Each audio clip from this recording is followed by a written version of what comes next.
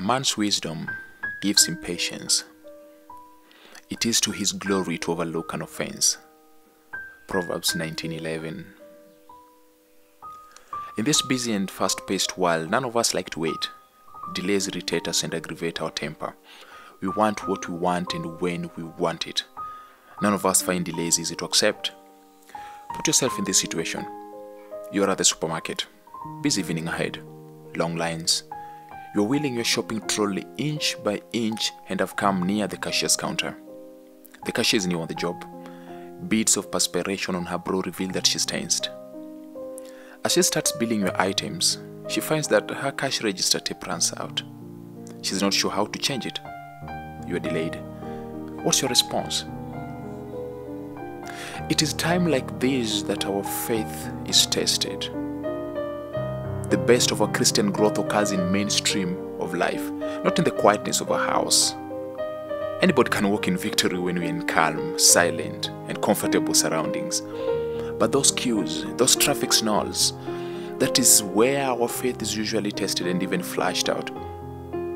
But let's remember that a single rare virtue, scarce as diamond and more precious than rubies, will immediately attract the world towards us and soften its spirit.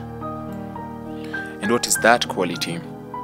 It is the ability to accept delay or disappointment graciously, calmly, quietly, and to smile back at setbacks. Let's ask God to keep us calm and cheerful, relaxed and refreshed, and be patient. The next time we wait to get cleared in the queue or have our car fueled, instead of getting impatient and getting irritated, let us use those minutes to think about some things we can be thankful for. By such expression, we will guard our soul and also our Christian testimony, bringing honor to our Father in heaven, and respond to delays with a pleasant, composed attitude, to be cool while others around us are fuming with anger. Let us pray. Dear Lord, give me the fruit of the Spirit, patience, the ability to accept delay or disappointment graciously and calmly. Let me not react with anger, but let me use those times of waiting to count my blessing and thank you, or to pray for the same. Amen. Have a patient day in Christ Jesus. Amen.